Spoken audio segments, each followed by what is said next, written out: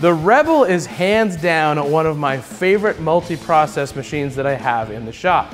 Being able to quickly switch from MIG welding to TIG welding while working on a project just makes my life that much easier. But I get a lot of questions about a specific feature in the Rebel, and that is Lift TIG.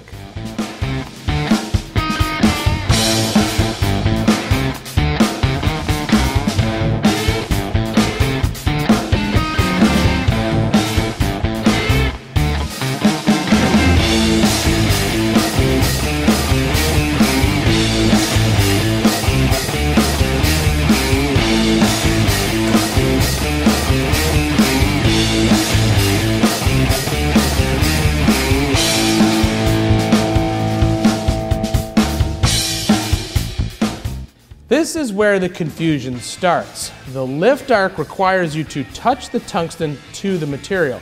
Then you're going to press the button on the torch and break the contact between the tungsten and the metal. That is what starts the arc. It is not a scratch start where you would drag the tungsten across the metal, and it's not a high frequency start where you would hold it close and then energize the tungsten. You also need to turn the gas on at the torch so it starts to flow before you start welding. It's a touch, press the button, and pull it off.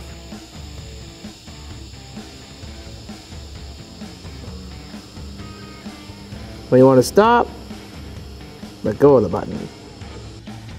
The machine has two options for using the lift arc TIG torch: 4-step and 2-step trigger. On 2-step, you have to hold the button on the torch while you're welding. 4-step is a little more complicated. You will touch the tungsten to the workpiece, press the button, and break contact. This creates a small 5-amp flashlight arc, so you can move the torch into position. You then let go of the button and the machine will slope up to your welding amperage and you can begin to weld.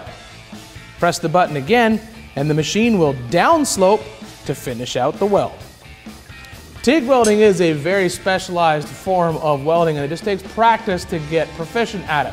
Here's a quick tip for you though. If you're going to do a lot of welding with these small coupons in your shop, tack each one of them to your bench before you start welding. It'll just keep them from moving around when you're trying to get a good bead.